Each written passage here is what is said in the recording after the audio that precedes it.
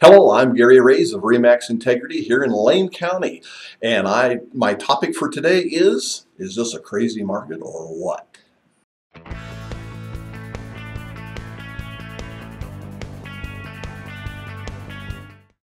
So back to our topic. Is this a crazy time in the real estate world in Lane County or what?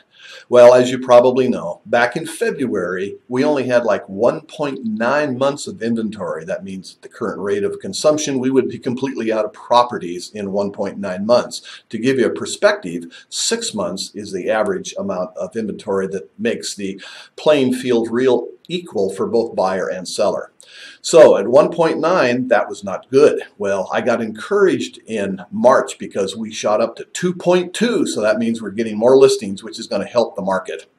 What does this mean? It certainly means that there is a huge demand for buyers, and we need more inventory. Otherwise, the prices will continue to they'll skyrocket is what it'll happen on the lower end properties.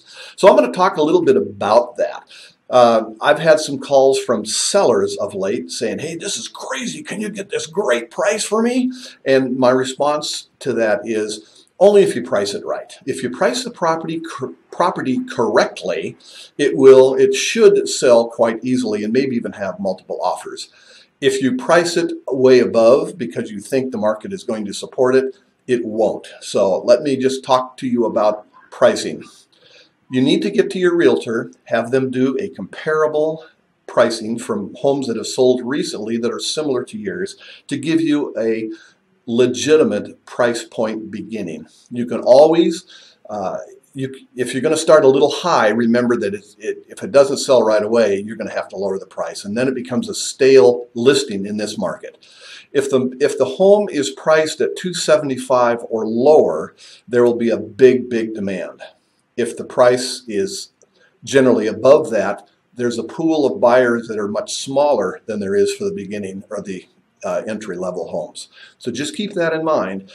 Price the home correctly. Now, from the buyer's side, I'm going to warn you about overzealous buying.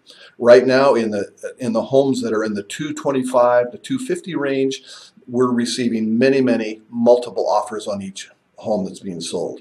The problem with this is each buyer is trying to position themselves higher than the other person, and they're putting in what they call escalation clauses, which means I'll pay more than the highest competing offer up to a certain price. The danger in that is we are driving those prices up, and you may be overpaying for that home. So be careful about that.